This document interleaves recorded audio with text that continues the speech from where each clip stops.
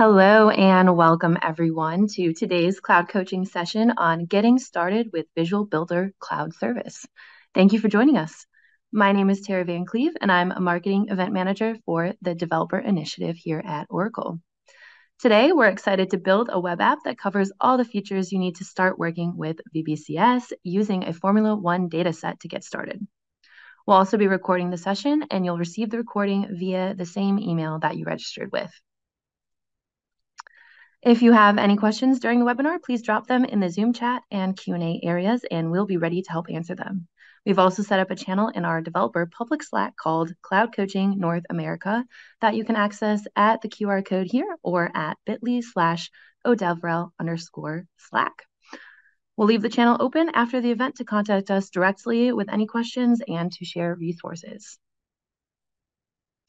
So today's webinar will be presented by Thomas Palskill, Staff Cloud Engineer, and Aditya Trivedi, Senior Cloud Solutions Technologist. So without further ado, I will hand it over to Thomas. Thanks, Tara. So today we're going to talk about VBCS, but I'll start off with just a brief agenda of what we're going to cover. So I'm going to go through some slides, talk about what the product is, what it can do for you. And then without spending too much time in PowerPoint, we're going to hop into the cloud itself, into Integration Cloud, and actually build out an application. So we'll go over, how to access VBCS from your cloud console, as well as create a new application. And then once we get into the application itself, we're going to understand business objects and service connections. This is sort of how we manage data within VBCS. And then finally, we'll go into user interface and action chains. So we'll build out a simple app. As Tara mentioned, we're going to be using a Formula One data set. It's something I got off of Kaggle. I can share it with anyone that would like to maybe go through this and build it themselves as well. And then once we're done with that application, feel free the whole time to add any questions into the chat, and we'll try to get to those as we can. But we'll briefly go over our Code Innovate program, just a few slides on that as well. So if we just hop into VBCS, it's our cloud native sort of low code development tool. Cloud native meaning that it's all in the browser. You can access your application anywhere. Not so many issues with it doesn't work on my machine, but it works on your machine because everyone's sharing the same environment, right? And it's designed to be easy to use, right? So everything is visual. That includes laying out your logic as well as the UI. So we'll see a lot of drag and drop. That's not to say that you can't go in and write code if that's what you'd like to do. There is the chance for a complete lifecycle. So we have a separate product called Visual Builder Studio. This allows you to have CI/CD, Git controls, things like that, manage a Jira board. We won't talk about it much today, but you should understand that that is definitely a function that we have available. One of the big uses we see for VBCS is that it's totally integrated with SaaS. So if you're familiar with HCM, ERP, anything like that, you know that they have a massive REST backend. VBCS can access those REST endpoints without having to type them in one by one, right? So you get the entire library, and then you can handle those REST endpoints. And once you build an application in VBCS, you can go back and actually embed that back into your Fusion SaaS. And again, as I was saying, even though the tool is meant to be easy to use, it's totally extensible. So despite the fact that it's drag and drop, everything is based on JavaScript, HTML, CSS, and REST. Right? So it is just a standard JavaScript HTML application. And the language that we use is called Oracle Jet, or the framework that we use is called Oracle Jet. If you're familiar with that, that's good. But if you're not familiar, you can get started just as easily. So visual design. This is probably the easiest place to understand drag and drop, right? We've got visual page layout, everything you see as you build, right? So where you see it is where it goes. So we drag and drop HTML elements or combinations of HTML elements onto the page, and then they show up as we see over here on the right. So you can see your application the whole time. You can always preview it as well. And again, underneath the hood, what this is doing is writing HTML JavaScript and CSS for you. So you can always go in, look at the code, and modify things. Visual design does not stop with UI though. We also have visual design for our action flows. So say someone clicks a button and we need to design the logic of what happens when that button gets clicked. We handle that in action chains, and we'll see that today as well. So digging a little bit more into UI development, as I said, everything is based on Oracle Jet. So when you get into the cloud and you start building in VBCS, if you were to hit that code button in the top right, you'd see a lot of classes that say OJ, and then I would say like OJ input text or something like that. OJ just means Oracle Jet, so that's the component you're using. Oracle Jet has extensive documentation on every one of the components that's available. So anytime you get into the weeds or you're not sure which component to use, you can always go and check on that documentation. Right, so the component palette is made up of over 100 different things that you can drag and drop into the application, right? So they can be as simple as buttons or tables, as well as things like layout containers, things to help you design. It's really very extensible. I think at this point, we've got a component for almost everything. Drag and drop where you see it, where it goes. That's pretty straightforward. You basically come to the left of the page, pick one of these HTML elements, and then drag that in and drop it, right? Very simple. The interactive structured pane is going to be on the left side of the page. We'll see that when we get into the cloud. That basically shows you the HTML structure that's been built. Sometimes dragging and dropping, if you have too many elements on a page, can be a little bit confusing, and it's easier to just drag it into that HTML structure where you know it's going to show up properly. Multi-device live preview and security role preview. So if you're used to developing web applications on an IDE or something, then you're probably very familiar with opening up localhost to check out the look and feel of the application.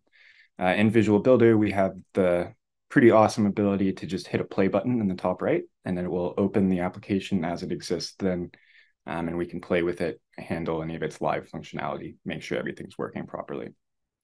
And then those security roles are going to be things like if you're building an application and your manager has access to delete things, but maybe the employees only have access to view those things, not actually delete them, right? So we can mock those security roles so that a developer can handle every role and make sure that the application works properly.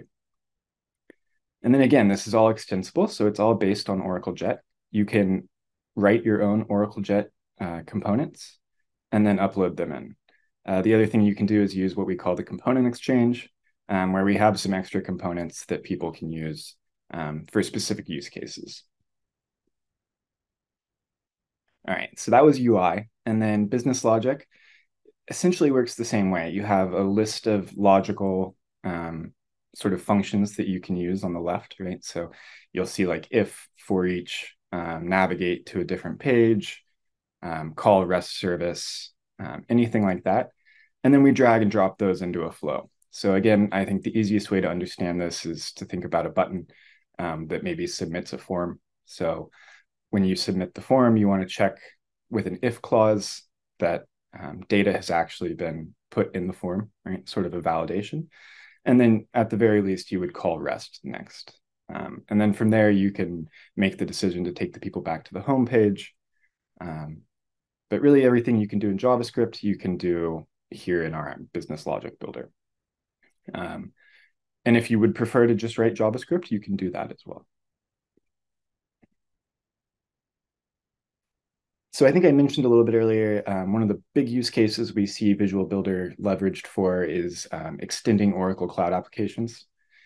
So most of the cloud applications are built on VBCS or Apex, but if you wanted to add your own specific functionality, you could replace any page or add a new page and set that up in Oracle applications, as well as having that data connection that I mentioned earlier, right?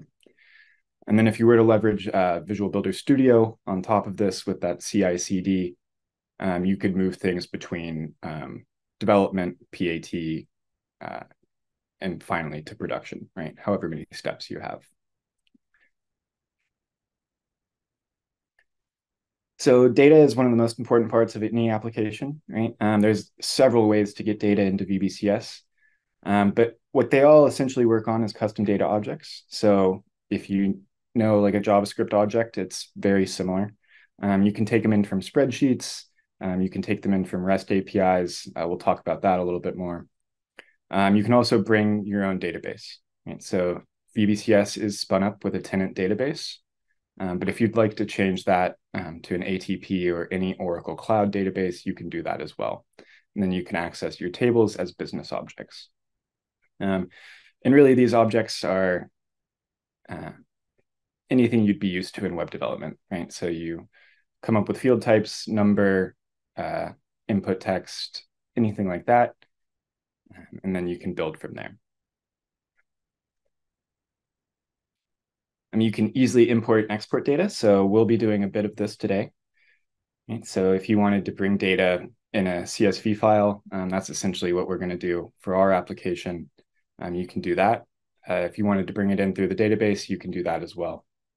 Any data that you have in the application, let's say you have it in that tenant database, just as business objects, you can export that as well.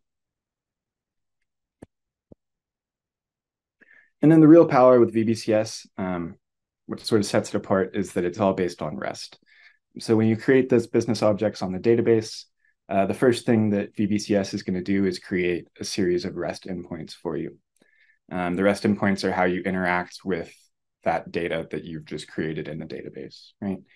That's not to say that you can't use external REST endpoints, right? So if you've got a third-party REST that you need to connect to, or as we've been mentioning, if you needed to connect to any of those Oracle apps, you can connect to all of the HCM, ERP APIs from the catalog, right? And so that's going to do it for slides. The next thing I'm going to hop into is going to be the demo.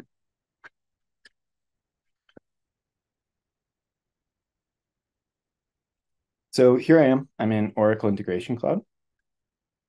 You can see I have my integrations, insights, things like that. If you want to access VBCS, you can simply open the hamburger and then click Visual Builder. Quick caveat on this. If you're new to OIC, there is a button that you need to click to enable Visual Builder. It's very simple. It's in the documentation. But if Visual Builder doesn't show up for you, go back to OIC within the Cloud Console and then just hit Enable Visual Builder. Right. So if I come into Visual Builder, you can see I have all of my applications here. To create a new one, it's very simple, right? I can call this Cloud Coaching. And then I have options for template. So I typically use an empty application. That's personal preference. Oracle Visual Builder Cookbook is something important to have installed at least once on your tenancy. And what that essentially is this link here, where you can see recipes for most common building techniques that we see, right? So if you click on any of these, you'll see an example of the application as well as the recipe to build it. So this is a very important resource for us. If you build it within VBCS, you can actually go in and play with the building blocks, right? Redwood starter application. So again, if you're trying to match the look and feel of Redwood, this is where you would come. For now, I'll just do an empty application, hit finish, and it should just take a second. All right. And then it takes us to this page that I like quite a bit. This kind of shows you everything that you need for VBCS. So the first thing I would highlight is over here on Learn and Help. All of the major, like sort of helping blogs, documentation, anything you need to get you over a roadblock is really listed here. So that's great. And then you have your different building blocks, right? So you've got your applications. All of these apps are responsive, meaning that they're progressive web applications. So there was a time in VBCS where we supported mobile applications. We're deprecating that. And the idea is that all of our applications should be mobile friendly, so that they scale down properly. And that's our best practice moving forward. So the first thing you would do is create an app. You can create dozens of apps in a single application.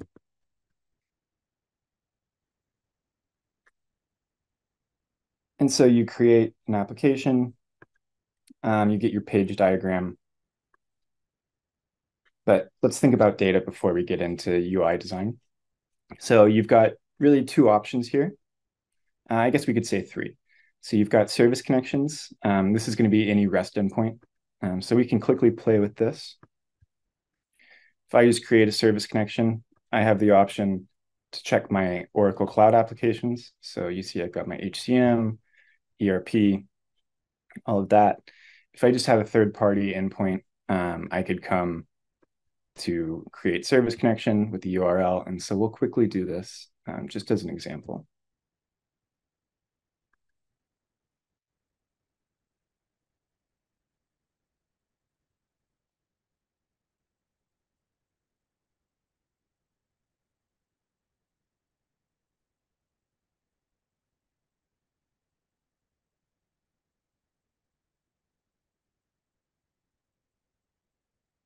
So this is just a very simple dummy API. So if I take the URL, I'm fetching a list of to-dos. It's just going to be lorem ipsum, right? So I have my actions over here. You can compare these to like basically CRUD operations. And you also have those here as well. So if I was posting data into a database or something like that, I would choose post. But for now, I'm just getting from a simple API. If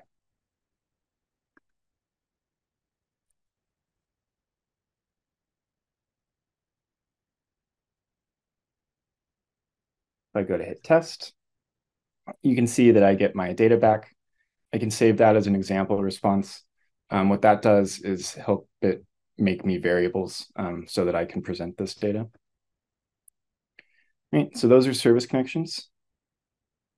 Also here you have your backends. So if you wanted to create a backend, say that connection to a Cloud Apps instance integration, integration's useful when you're connecting to like an on-premise database. And then process comes into play. We won't really talk about it today, but anything like a expense report, something that needs approval, can't wait in a JavaScript loop, but needs like manager approval, you would use process, right? So those are your options for backend. And then for business objects, you can come in, you can create just a standard business object, give it your own fields. But the real power here and what we're going to be doing today is we're going to import business objects. So again, I've got my file from Kaggle. And if I very simply just upload my data, so this might take a second. And for that reason, I created a separate application that has the data preloaded.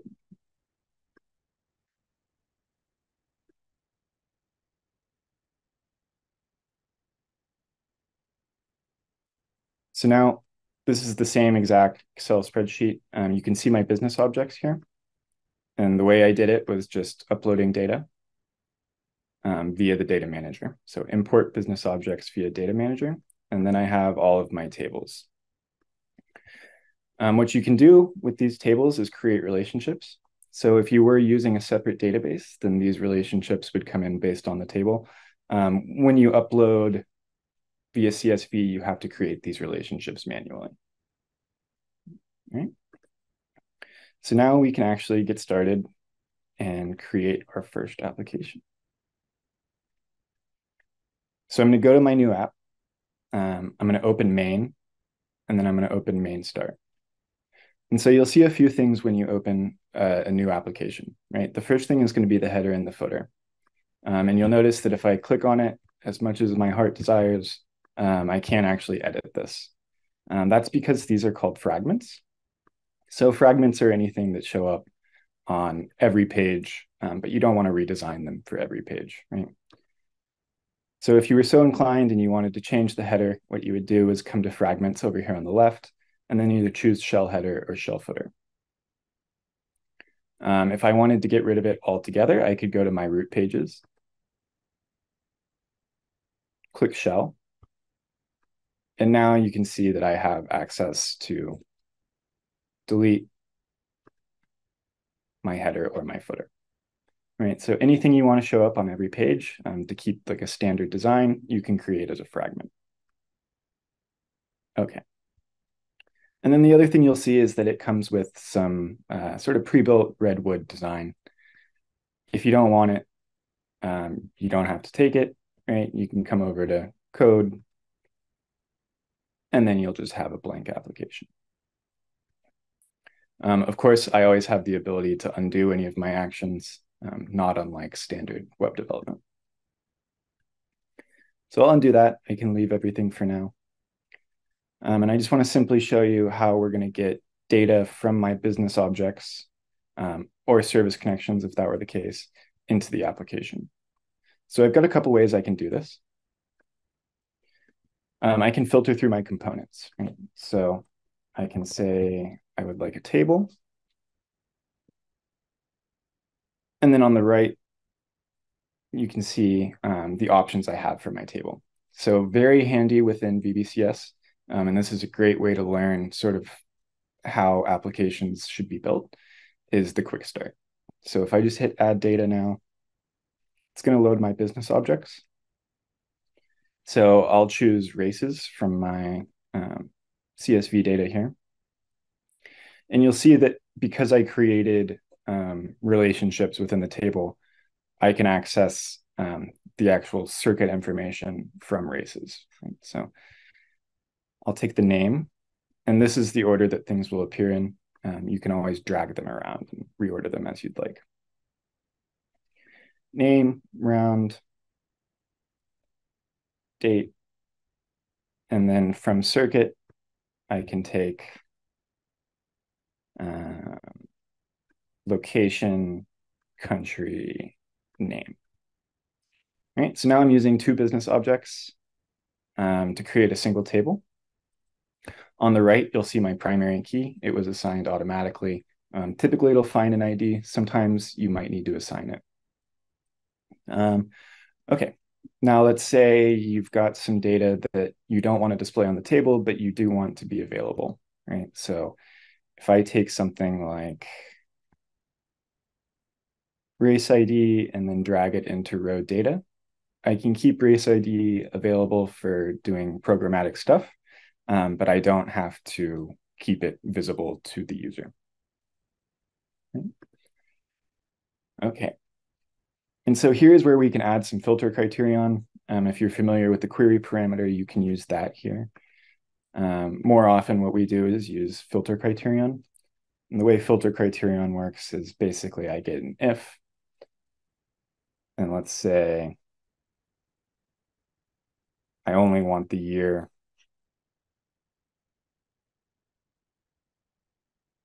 to be 2021. Right, so this is only going to display races from 2021.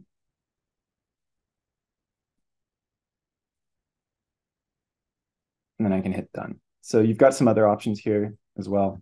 You can add conditions, and then you can change it from if and to if or, right? So there's some strength here that you can leverage. All right. So for now, we're just going to leave it be. And then we can see our data. So basically that Excel sheet that we had is now presenting on an application.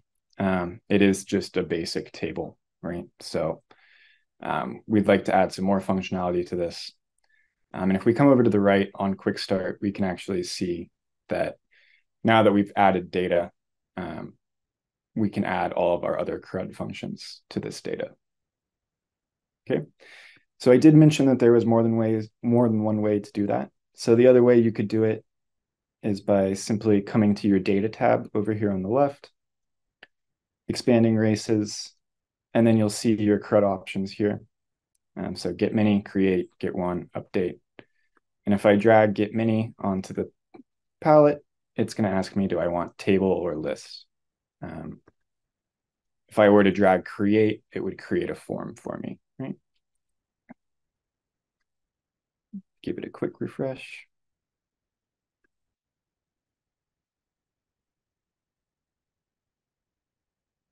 All right, cool. So now if we look in our property manager before we go ahead with the quick start, I'll just do one thing. So let's say you don't want to totally rewrite your CSS, but you do want to add some padding to this table so that it's not right up on top of everything. You can simply go to Style and then add, say, 2EM. Right? And then as soon as I click out, I get padding for my table. Application starts to look a little bit cleaner. And there's many things you can do with this. All right. So with that created, we're going to go back to Quick Start. And let's say we want to add all of the details about the race. So we only pulled a few things from our data. But on the off chance that we want to view everything about a single race, we can basically click response. I'll unclick links. But for a detailed page, we're going to take everything. And now you'll see if I click my live button and I go into my table, I can select any row, right? And then from there, I can click on my page and it'll bring back all of the data that it has on that specific race, right? So this is doing a lot of stuff under the hood, and we'll take a look at that. So I'm going to go back to my main page and let's take a look at this button. So if I hit design and I hit my races detail button, we can look at what the quick start created for us. So the first thing it did was you can see that I have an event here. The event just means that someone clicked the button, right?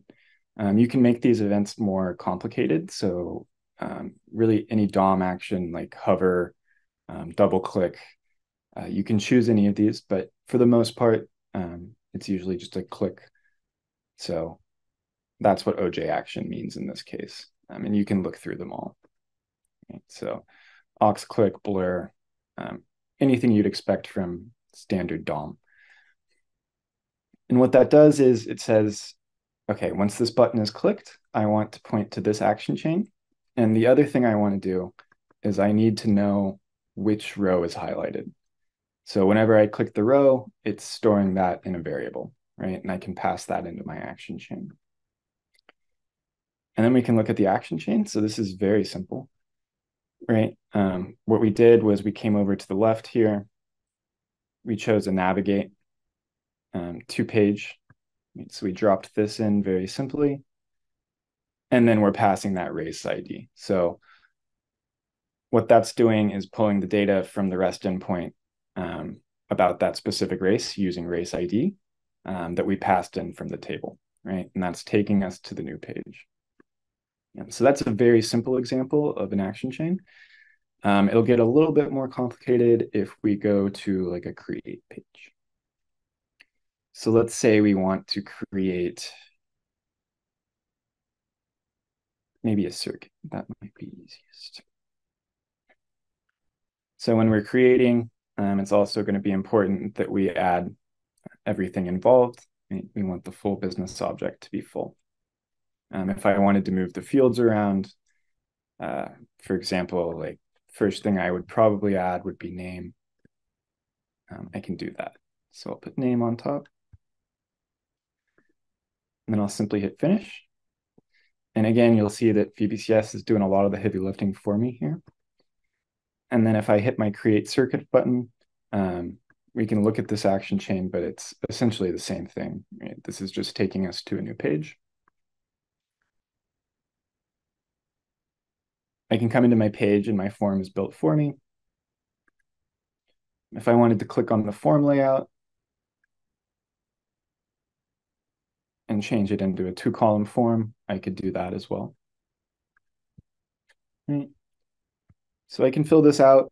For the sake of time, I probably won't right now, but we will look at the save button.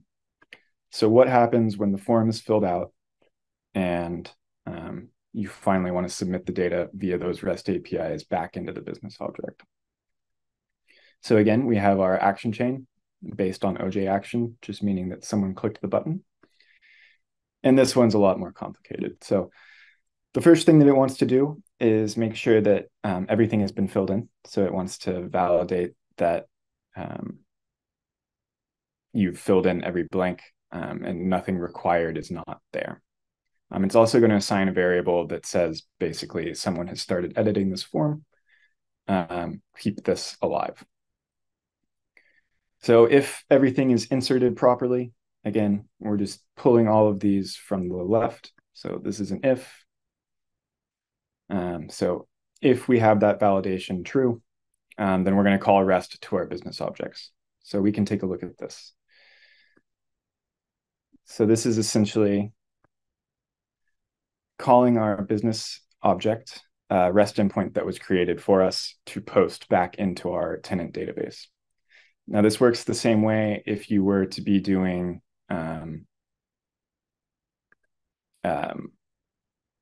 REST endpoints, right? So let's see. Yeah, so the business objects are created based on REST. They exist in the tenant database or any database that you've changed to like ATP or any of the Oracle Cloud databases. All right, and then if it's successfully called REST, if there's no 400 error or anything like that, it's going to fire a notification, let us know what was saved, and give us the details. Okay.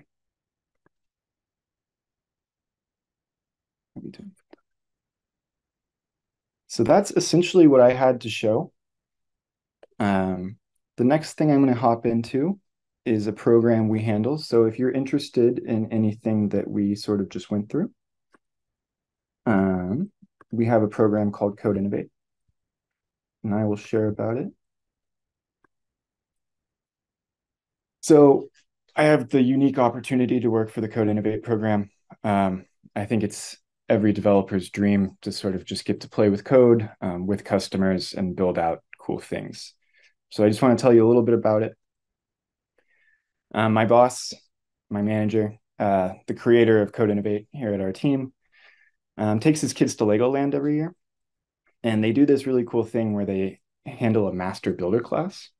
And the master builder class is a little bit different than what we're used to with Legos, where we open up a box, we have step-by-step instructions, and at the end we get, exactly what we saw in the box. Master builder classes work a little bit differently. You get a random set of pieces, no real instructions, and a master builder walks you through how to build out your solution, right? So when we think about training, a lot of times in tech, we get just like a box of Legos, we get step-by-step instructions with a picture of what we're going to get at the end. And Code Innovate aims to be something a little bit different. So it's 5 half-day online. So that's about 20 hours over the course of a week. We'll meet with you for 4 hours a day. And what we like to do is give you introduction to cloud services, but again, not in that sort of prepackaged model.